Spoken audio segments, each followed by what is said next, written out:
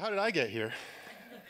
I was born on the floor of a Vermont farmhouse about 40 years ago. I grew up farming maple syrup, chickens, cows, and pigs, and full deal all the way through slaughter, which I've done a lot and don't enjoy. In my 20s, I started a material science company around mushrooms, which is a weird combination, ecovative.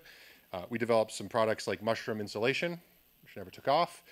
We also developed products with Dell and Steelcase like mushroom packaging that are now used around the world.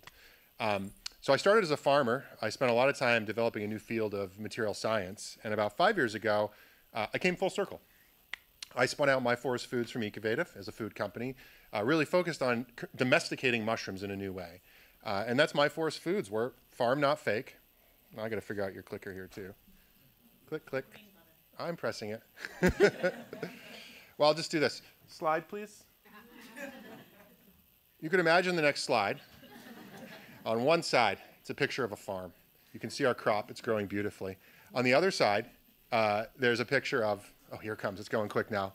Nick Ruscetto, who's our chef cooking my bacon. But essentially, we grow our ingredient, and we're sort of taking conventional gourmet mushrooms like Pleurotus ostratus, the oyster mushroom you'd find at a farmer's market, and growing them in, like, I would consider unconventional ways, and really domesticating them into a production process that allows us to scale them really quickly, but still grow them in local farms. So we grow in the Hudson Valley, we grow organic certified, we grow in Pennsylvania, and we've also done this in farms around the world. And there's about 3 billion pounds of installed capacity of this kind of agaricus mushroom farm, which we now upgrade to make our ingredient. We turn this ingredient first into my bacon. It's loved by everyday eaters. It's plant-based. There's just 5 ingredients: organic mycelium, coconut oil, organic salt, organic sugar, and then like some natural flavors like liquid smoke. It's the whole product. We know people like it. It sells at 3 times the category average. And that's really important for us because our focus has been to generate one killer product around this platform and drive that forward into the market to demonstrate the applicability of our platform and also really solve a problem in this space. There hasn't been a great plant-based bacon ever. Like, go back to Light Life in the 70s, it's just like not very good. And there's tremendous latent demand for something that people like. And we've just, after 4 years, started to expand to a second SKU, which is my pulled pork. It's launching in 500 Whole Foods next week. You can try it here tonight. Nice. And we're really excited to bring both these to the 1,800 doors we're currently in.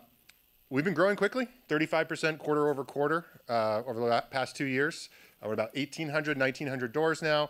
We're just starting our SKU expansion, and we're also coming out of the natural channel into some of the more mainstream markets you might recognize. And lastly, this is really important because I think there's been some discussion of like technology first innovations here.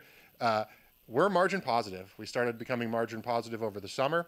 We'll be firmly margin positive at the end of the year. And the reason we can do that is we did a lot of hard science, figuring out how to take these mushroom strains and grow them in new environments. But this shot on the right is a farm down in Pennsylvania. This is how it looks when they open the door at 6 a.m. in the morning.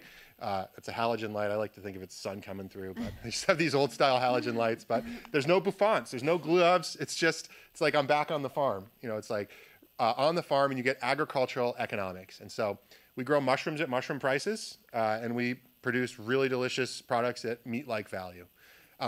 This is important because I have a plan. This is my plan. This is the MyForest Foods plan. Phase 1 is win bacon. We've been working on this for a while. We're really starting to dominate with this single SKU. It's odd to go all the way to market with just one SKU as a CPG. 2, we're building a real food CPG. I don't like to call us plant-based. We are, but we service all sorts of eaters. And we're starting to diversify our SKUs, and we just want to be a great business in this space that I think fulfills a really strong latent need. And then the last part, the part that always gets me super excited, is we haven't domesticated a new crop in a long time. 10,000 years ago for grains, 7,500 years ago for beans, 5,000 years ago for cows.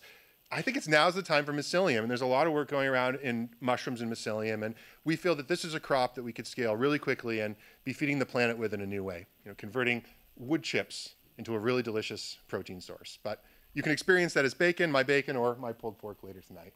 Thank you. Thank you. That was great, Eben. Thank you so much.